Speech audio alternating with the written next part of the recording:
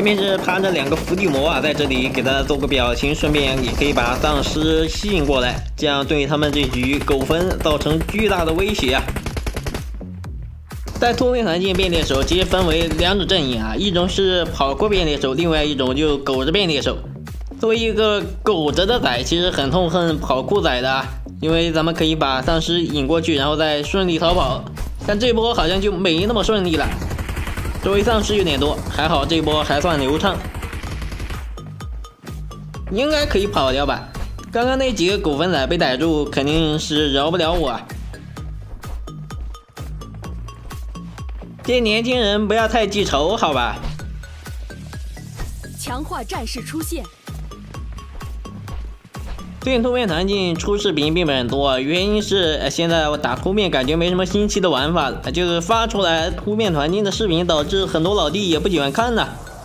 就很多新模式可能大家更喜欢一点，这种突变团竞感觉是要过气了，很希望出个突变团竞 2.0 对吧？这样可能热度会回归一点。说实话，现在作为一位突变团竞几千场的老手啊，对这个地图再熟悉不过了。就玩这一局，感觉甚至蒙着眼睛都能玩。非常希望再出一张突变团竞的图，或者再升级一下玩法，对吧？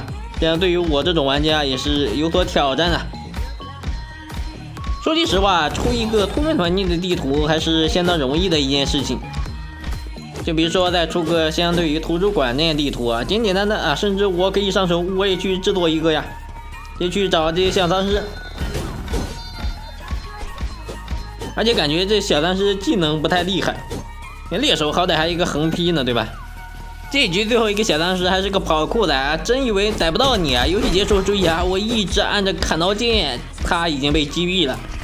由于前一局打的实在是太过亮眼啊，第3局总是会被针对。比较好的一个对策就是把衣服脱掉给别的人，但一些聪明的小丧尸还是会认出你来。这第3局格外的难玩啊！电子一玩这个突变团竞啊，一般就前2场打的特别好啊，最后一场总是会翻车。你看这里就有一些小丧尸原地不动在等着我，这里其实本来是可以按个滑铲键的，刚刚是按了跳跃键，导致最后一轮是翻车了。武子弈终于是被逮住啊！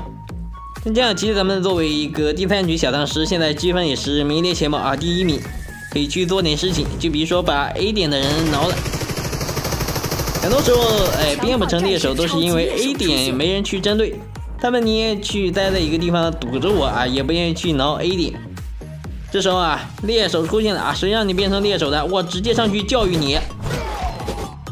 没关系，虽然武子弈倒下了，但队友还在战斗，给我上去报仇报仇啊！外面好像雨下有点大，我家墙塌了一块，我去准备补墙去了啊！咱们这期就到这里，拜拜。